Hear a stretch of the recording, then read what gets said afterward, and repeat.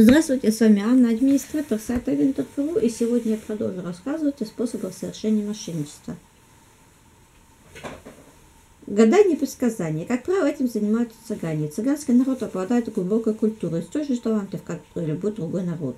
Но обстоятельства сложились таким образом, что цыгане, чтобы выжить во враждебной для них обстановке, вынуждены были заниматься рядом промыслов, стоящих на грани закона. Одним из таких промыслов было гадание и предсказания. Иной раз это носит развлекательный характер, преступлениями не является. Но есть такие ситуации, которые ставят людей в очень драматическое положение. Кстати, этим занимаются лишь немногие группы цыган-мошенников. Как правило, в многолюдных местах появляются молодые цыганки. Они замечательные психологи почти безошибочно угадывают, кто из прохожих способен проверить имя. Предложив погадать за ничтожную плату, они начинают прощупывать клиента. Для этого скороговоркой произносят ряд контрольных фраз и наблюдают за его реакцией. По движению пальцев, очищенным пульсу, расширенным зрачкам угадывают некоторые подробности из жизни человека и определяют, насколько далеко можно зайти в игре с ним. Если клиент дошел до кондиции, то игра продолжается.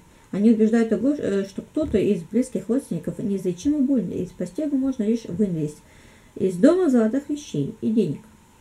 Не исключается воздействие гипноза на клиента. Назначается встреча через очень короткое время, и клиент приносит из дома якобы на временное хранение и заговор золото и деньги. С благодарностью в слезами в глазах он передает их в руки мошенникам.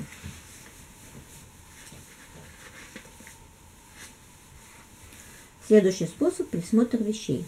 Нередко пассажиру приходится просиживать часами в залах ожидания. Занятие не скверно, особенно когда обложен багажом, и очень проблематично дойти ненадолго, даже по самой необходимой надобности. Но человеку друг, товарищ и брат, и идти до раскладов своих собратьев, можно обнаружить интеллигентного мужчину с чемоданами, благообразную старушку с авоськами, обложенную около пакетов, молодую мамашу, симпатичному малышу. Решение возникает собой. Вы не присмотрите за моими вещами. Мне бы тут в магазин сбегать. Все тебе можно размяться и нагнуть текучей толчью жизни.